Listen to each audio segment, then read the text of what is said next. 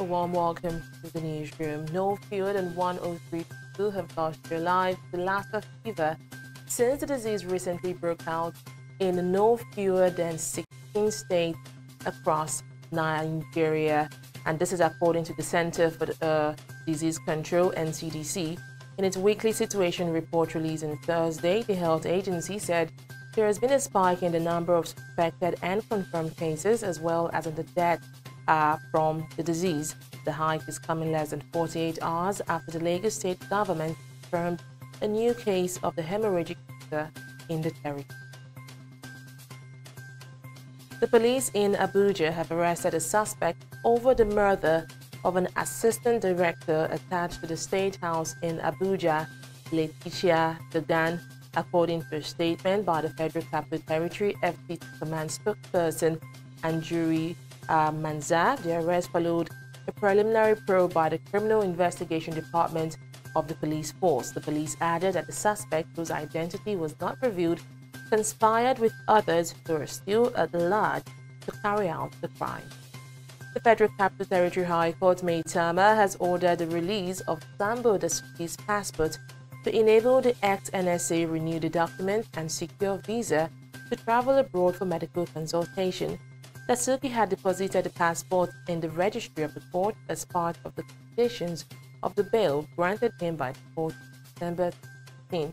The prayer for the release of the passport as contained in the application filed on February 11 was not opposed by the prosecuting counsel. The federal government, however, opposed Dasuki's request seeking the permission of the court to travel abroad. The House of Representatives has ordered its Committee on Population to investigate the complaints from Nigerians about difficulty in obtaining the National Identity Number (NIN). The lawmakers also charged the government to synchronize data collected from various data collecting agencies to provide unique national identity for every citizen of the country. These decisions were made on Wednesday following a motion of urgent public importance moved by Ben Ibakba of PDP Delta State to raise concerns about NIN being a prerequisite for the 2020 Petroleum Trust Development Fund (PTDF) scholarship. And the federal government has announced that the licenses of power distribution companies DISCOs is under revocation threat. Minister of Power Saleh Maman announced this on Thursday. He added that the Federal Executive Council (FEC) will now decide the fate of the DISCOs after reviewing the memo on their performance so far. China has reported the biggest drop in new cases from the coronavirus outbreak in nearly a month on Thursday. The National Health Commission said that more than 74,500 people have now been infected nationwide by the virus, which first emerged in central Hubei province in December. However, the Hubei Health Commission said it was reducing the number of previously reported cases in a number of cities in the province by 279.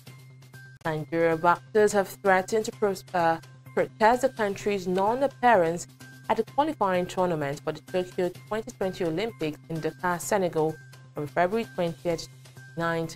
According to the boxers, the Nigeria Boxing Federation told them that they would not take part in the Olympic qualifiers because there were no medal hopefuls. The boxers said they would gather at the National Stadium in Lagos on Thursday to protest their non-participation in the qualifying tournament. That's the latest from the newsroom. Thank you for watching. I am Delia.